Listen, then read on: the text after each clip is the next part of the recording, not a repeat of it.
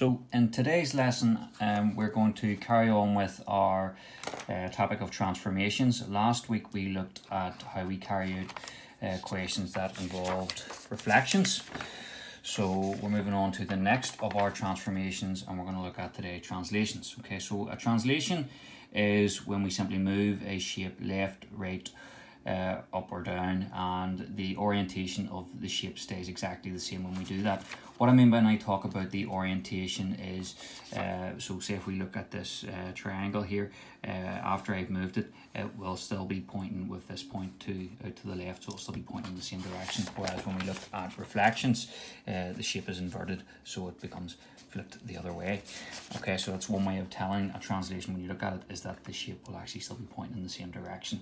Okay, so I will show you how to do this, these types of questions involving vectors. I'll look at the most basic type of translation question here, where I might be simply asked to move a shape using a sentence. So in this example, we're asked to move shape A 2 right and 3 up. Okay, so here we'll have shape A, and we're asked to move it 2 to the right and 3 up. Okay, so what I do is I will generally, until I'm more confident doing these, I will simply count each point 2 right and 3 up. So what I mean by that there, and again, my advice would always be to use a pencil when you're doing any question involving transformations, and of course a ruler. I of course can't use a ruler because I'm using my left hand to hold the camera, and I'm going to use a pen just so the examples appear in a different color within the video. Okay, so we're going to go 2 right and 3 up. So I always use these as we guidelines. I'm going to count 2 right and 3 up. So starting with this bottom left corner, 2 to the right, so I'm going 1, 2, 3 up, 1, 2, 3. Okay, so this point has moved from here to here, and the reason I do each point one at a time, so I've done this point, I can cross it off, and I also cross them off so I know where I've already moved that point. It's because sometimes people would then go, okay, it's moved to here, and they would maybe draw the triangle, the rest of the triangle in the wrong position. Do each point one at a time.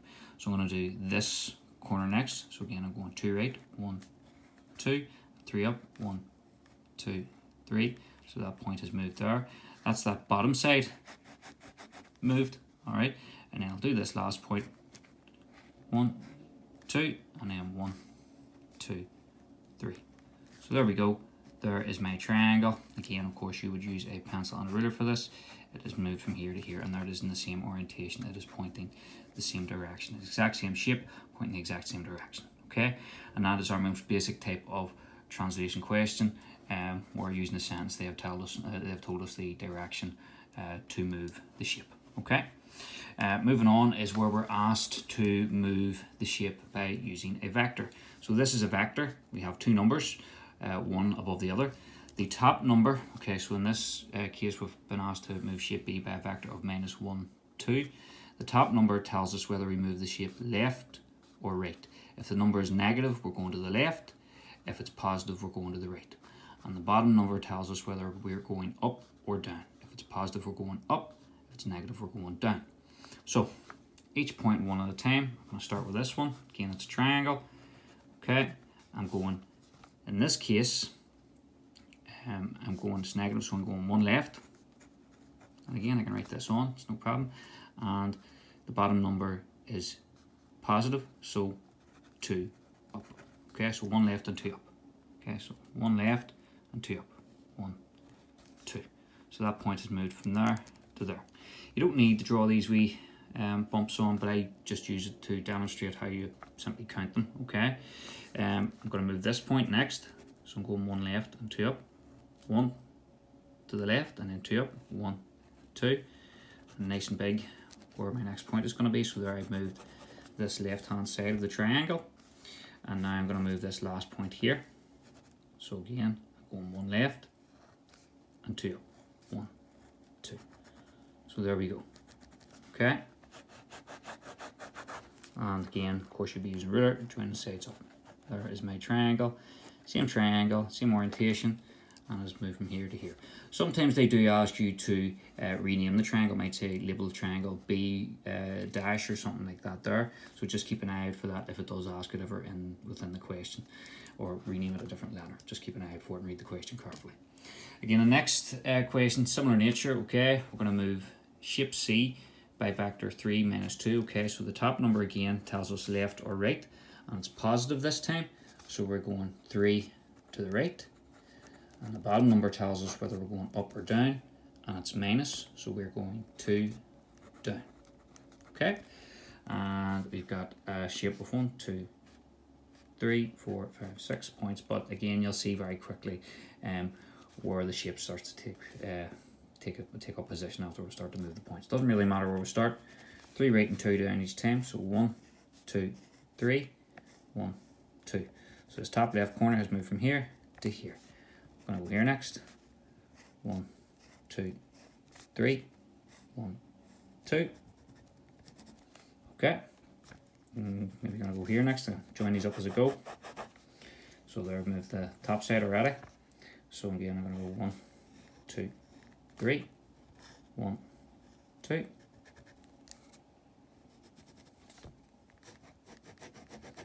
So there you go. And when you're more confident, you can see where the shape is, okay? I mean, I could sit and count again and move each point a bit at a time, or when I'm a wee bit more confident and realise, okay, well that's going to be where the rest of my shape goes, just to speed things up a wee bit as well. And if I want to check, I'll take this part of the shape, and if I was to count 3 to the right and 2 down, I should end up here. So let's try that. 1, 2, 3, 1, 2, and I've ended up exactly where I wanted to be. Okay.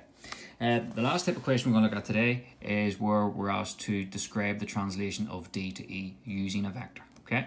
So quite often when you get this type of question within a GCSE, they would give you lines maybe to write a sentence, and in that case I'd always just write a quick sentence just to describe it. So make sure you're going the right direction. So we're going from D to E, okay? So pick a point, okay? And you can draw arrows. So I'm going, if you remember, the top number in a vector is left or right. Okay, and if we just keep in mind looking at this, we're going from D to E, so we're going left. So we need to get from here to here.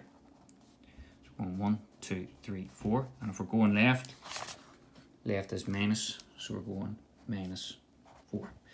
Now I'm here, I need to get to here, okay, so I'm going up this way. So if you remember again, up is positive, so I'm going 2 up. So I'm going minus 4, 2. So just write that in the center. So shape D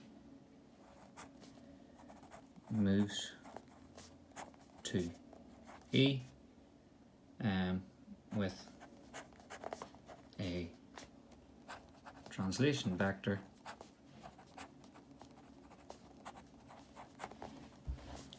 of minus 4, 2. Okay, so that realistically covers all the different types of equations that you'll get in translations.